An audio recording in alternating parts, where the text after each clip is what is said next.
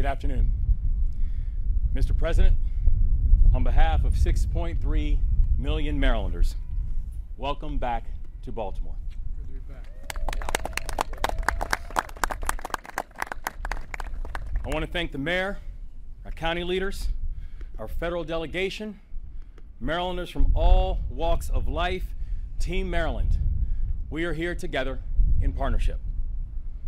And today, and every day, we are thinking of the 6 victims of the Key Bridge collapse and their families.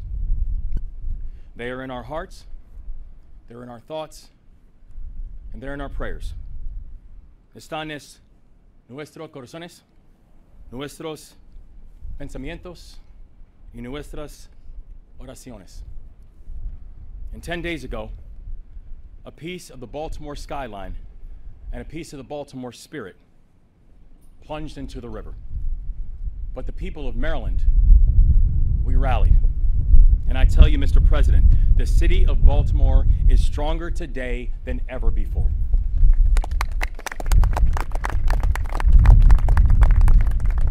But our strength is not preordained.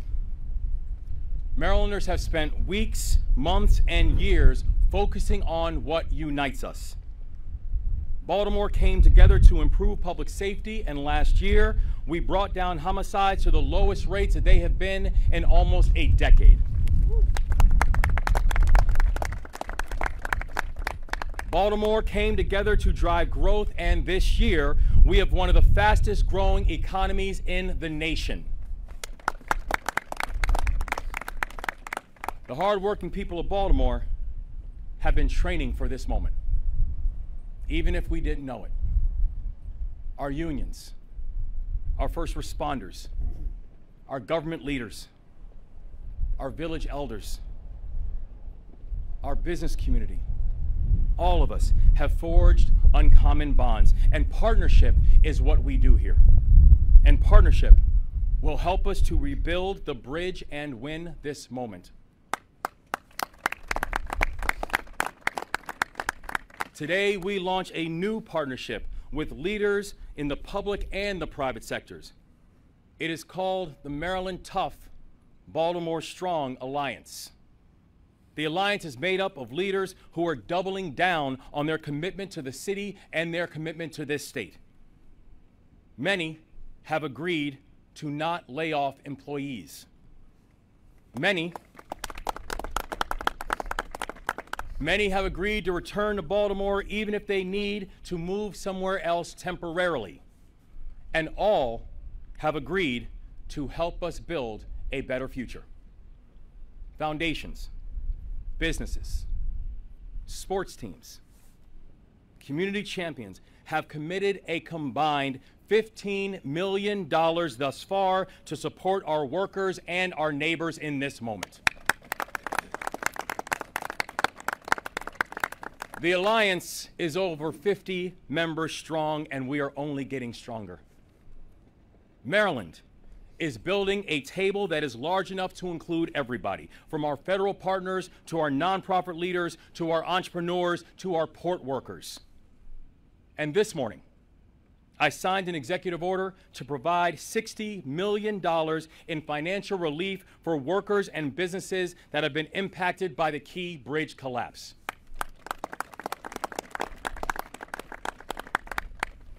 Now, I know our state's largest city is being tested right now, but Baltimore has been tested before.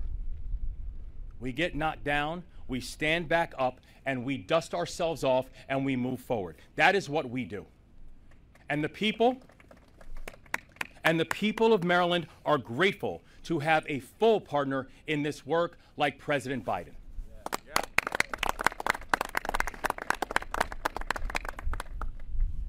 I received my first call from the White House at around 3 a.m.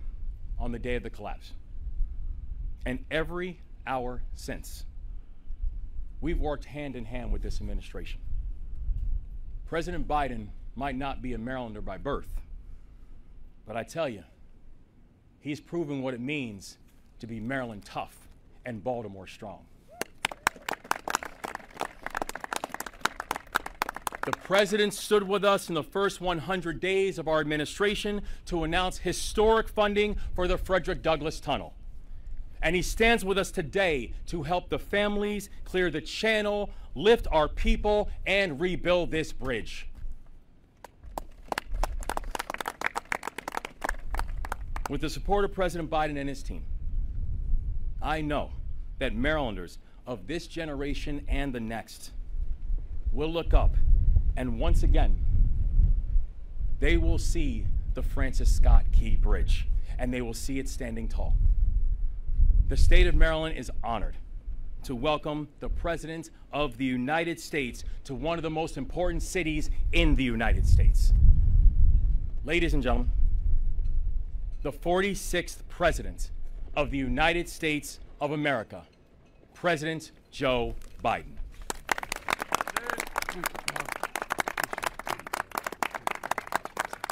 Thank you, thank you, thank you. Please, please, thank you.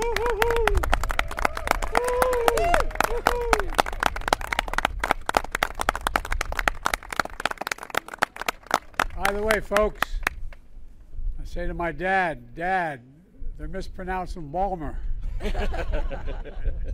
My dad and the Biden, please sit down. The Biden family goes all the way back to being watermen in this bay for a long, long time, back in the mid-1800s. And my father was born and raised here in Baltimore. And there's a strong, strong connection. Still have family in the region as well. Governor Moore, Senator Cardin, Senator Van Hollen, Congressman Fumi, Mayor Scott, County Executive Johnny O. I like that. Johnny O, ho, ho. To all the military members and first responders, and most importantly to the people of Maryland, I'm here to say your nation has your back, and I mean it. Your nation has your back. And you've got, without exaggeration, one of the finest delegations in the Congress of any state in the Union. Amen. And they know how to get things done, and we're going to get this paid for, aren't we? Yes. Yes. Yes. All right. I was just briefed by the Unified Command about the ongoing impact of this tragic collapse of the Francis Scott Key Bridge last Tuesday. The damage is devastating, and our hearts are still breaking. Eight construction workers went into the water when the bridge fell. 6 lost their lives. Most were immigrants, but all were Marylanders. Hard-working, strong, and selfless. After pulling a night shift fixing potholes, they were on a break when the ship struck. Just seconds before, one of the men, named Carlos, who was only 24, left a message for his girlfriend. Here's what it said. "We just poured cement. We're waiting for it to dry," he said. Well, to all the families and loved ones who are grieving, I've come here to grieve with you. We all are. It's not the same, but I know a little bit about what it's like to lose a piece of your soul, to get that phone call in the middle of the night to say family members are gone. I've been there. It's feeling like having a black hole in your chest, like you're being sucked in, unable to breathe. The anger, the pain, the depth of the loss is so profound. And we know it's hard to believe, and you're probably not going to believe me, but I can tell you now from personal experience, the day is going to come when the memory of your loved one as you walk by that park or the church or something that you shared together is going to bring a smile to your lips before it brings a tear to your eye.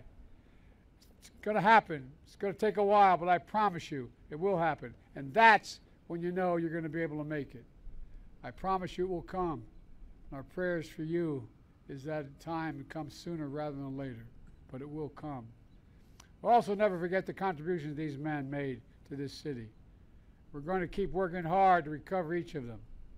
And you know, my vow is that we will not rest, as Carlos said, until the cement has dried on the entirety of a new bridge. A new bridge.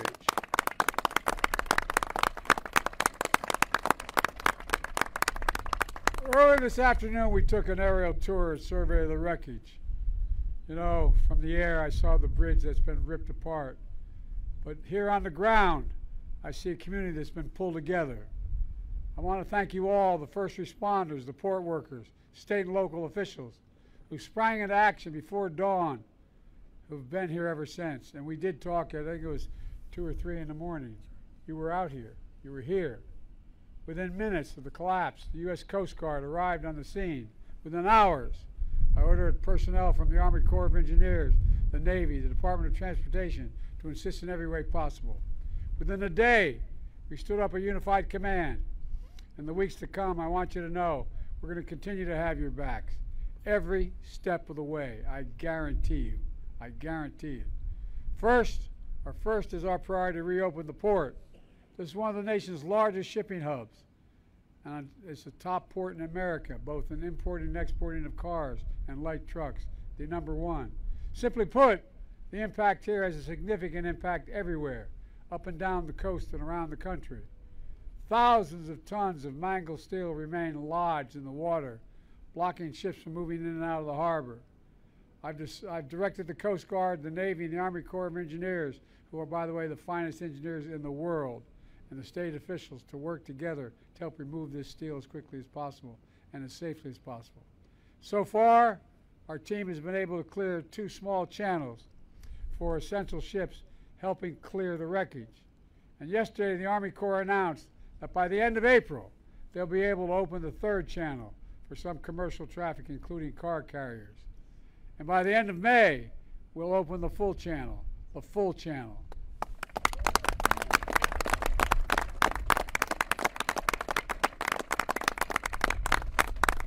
My task force on supply chain disruption has been engaging with union, rail, trucking, shipping, state and local leaders to minimize the impact on our supply chains. And I'm proud to announce that the federal government will provide over $8 million in grant funds to make the infrastructure improvements at Sparrows Point as the only port unaffected by this collapse, which will allow Sparrows Point to take on more ships. And that's happening now, will happen shortly. Second, we're focused on protecting the workers and businesses. Folks, 20,000 jobs depend on this port.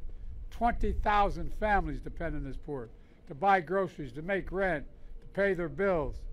Today, my administration is announcing the first tranche of dislocated worker grants, fancy phrase, which is dimes, all it is there to make sure it helps create jobs for workers involved in the cleanup of this incident, additional jobs. My Small Business Administration has also issued a disaster declaration, which will allow the SBA to offer low-interest loans for small businesses impacted by the collapse in order to keep things moving. The state, the city, the county are also stepping up in impressive ways to help workers and businesses who have been affected by this disaster. But folks, we all need to step up. Amazon, Home Depot, Domino Sugar, and many other companies all rely on this port. And they have committed to keep workers and payrolls on their businesses in Baltimore and move as quickly and clearly as possible to change the channel. I'm calling on every company at and around the port to do the same thing, the same exact thing, commit to stay. And to the customers who use this port, we're coming back. We're coming back soon. Folks, finally, we're going to move heaven and earth to rebuild this bridge as rapidly as humanly possible. And we're going to do so with union labor and American steel. For a simple reason, they're the best workers in the world, and that's not hyperbole. Every day, over 30,000 vehicles traveled across this bridge. And I was one of those people. I commuted every day from Delaware for 36 years to Washington, D.C., back and forth, and about 1/4 of that time by automobile. I've been to every part of this port. Folks, we now face a question no American should ever have to ask. How will I get to work? How will I go to school? How will I get to a hospital? Response, everyone, including Congress, should be asking only one question, and they're going to be asked the question by your delegation. How can we help? How can we solve that problem? My administration is committed, absolutely committed, to ensuring that the parties responsible for this tragedy pay to repair the damage and be held accountable to the fullest extent the law will allow. But I also want to be clear. We will support Maryland and Baltimore every step of the way to help you rebuild and maintain all the business and commerce that's here now. As the governor can tell you, within hours of the Maryland request, we approved $60 million in emergency federal funding. I fully intend, as the governor knows, to have the federal government cover the cost of building this entire bridge, all of it. As we've done in other parts of the country in similar circumstances. When I stand here, I call on Congress to authorize this effort as soon as possible. Let me close with this. This port is over 300 years old. As a matter of fact, as I said, my great-great-grandfather worked here as a waterman in this bay. This port is older than our republic, and it's been through tough times before. During the War of 1812, a young Marylander named Francis Scott Key, to whom the bridge was named after, sat in a boat in this very harbor, and he watched the British troops launch an attack after attack on American forces. But as the dawn broke, we saw the American flag still flying. Baltimore was still standing, and our nation, as he wrote in the Star-Spangled Banner, had made it through a perilous fight. Folks, this is going to take time, but Governor Moore, Senator Cardin, Senator Van Hollen, Congressman Mafumi, Mayor Scott, County Executive Johnny O, and others are going to rebuild this bridge as rapidly as possible. And folks, we're determined to come back even stronger.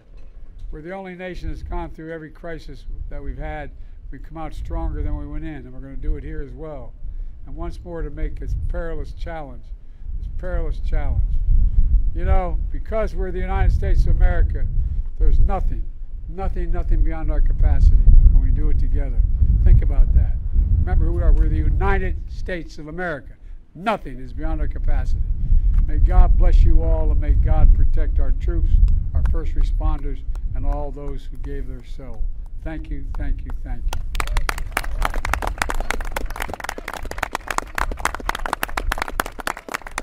Go this way.